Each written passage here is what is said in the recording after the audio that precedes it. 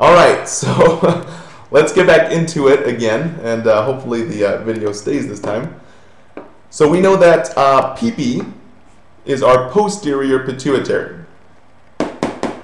And your posterior pituitary stands for the PP, right? It makes antidiuretic hormone. This antidiuretic hormone, and we talked about it again, but here we go, acts as a turnstile, just like at the fair, the county fair, and helps to keep reabsorption of water. So, the turnstile itself reacts on the exit portals of your body in terms of exiting of fluid. If you just break down the word antidiuretic hormone itself, we know that it stops your body from diuresing. It's antidiuretic. So it shuts down your kidneys, right? In terms of fluid reabsorption. So we're reabsorbing back into the body and not the potty with our antidiuretic hormone. Whoa.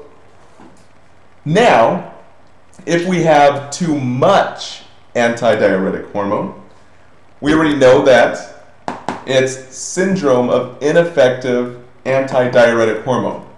And because I am of Spanish descent, I'm going to put you guys through a little Spanish class here. In the Spanish language, we know that hola means hello, right? And we have the same word for no. It's no in English. But for yes, in Spanish, it's sí. Sí, señor. Sí, señorita, right? So when you have SIADH, I want you to think of sí. Sí, más. We need more ADH, or we have more ADH. So if you have more antidiuretic hormone, you're going to be reabsorbing more water. So CADH. Yeah, it works? Okay. So yes, basically we're saying yes, ADH. We have ADH and we have a lot of it. So we're going to be reabsorbing a lot of that water.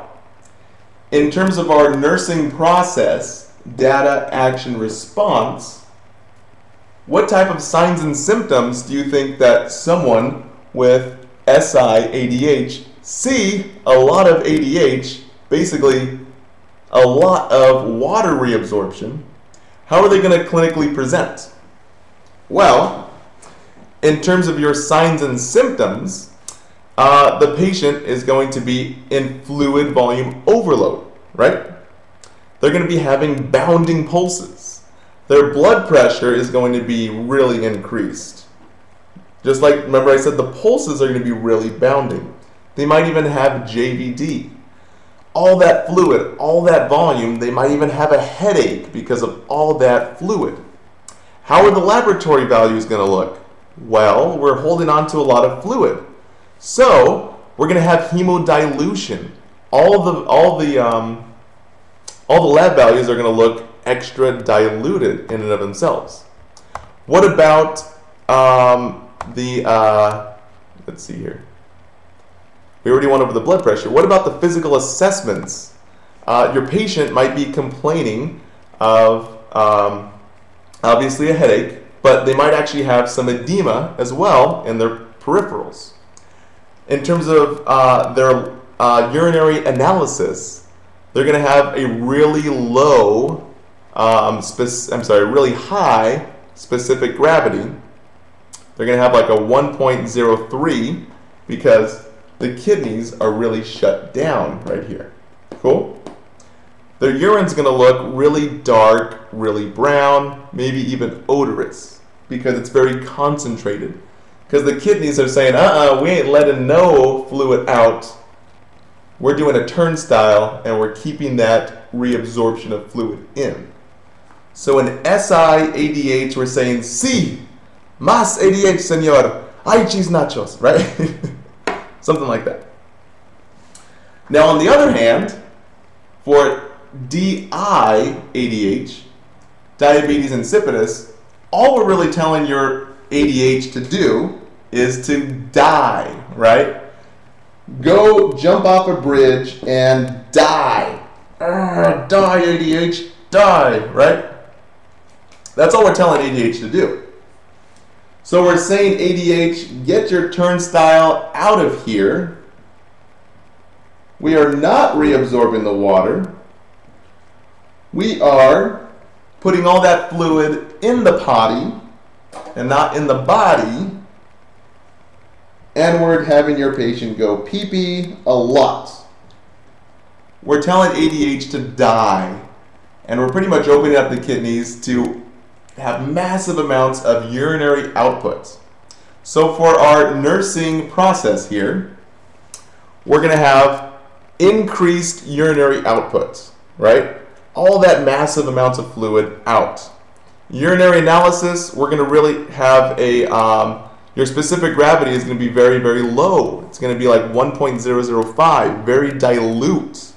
For your laboratory values, you're going to be peeing out a lot of your potassium, a lot of your sodium that really resides in the exits of your body here, and that's all going to be released. But you're also going to be hemoconcentrated eventually because you're peeing so much. You just told ADH to go die, to go take a hike, jump off a bridge, and die. So we're peeing way too much. So we're going to be very hemoconcentrated, which is going to drive our H&H, our RBCs, sky high.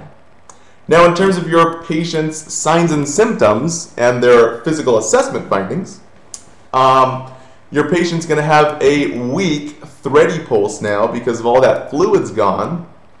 Your patient might even have poor skin turgor in a lot of their extremities because now they're dehydrated. Your patient is going to have possibly syncopal episodes and be very dizzy and very faint because of the decreased fluid. The blood pressure is going to be down. So all these signs and symptoms really all go back to ADH itself. So if you have too much ADH, SIADH, right? Mas ADH. Or if you have diabetes insipidus, you're telling that hormone to die, then that's where we get all of our signs and symptoms and clinical presentations. Okay?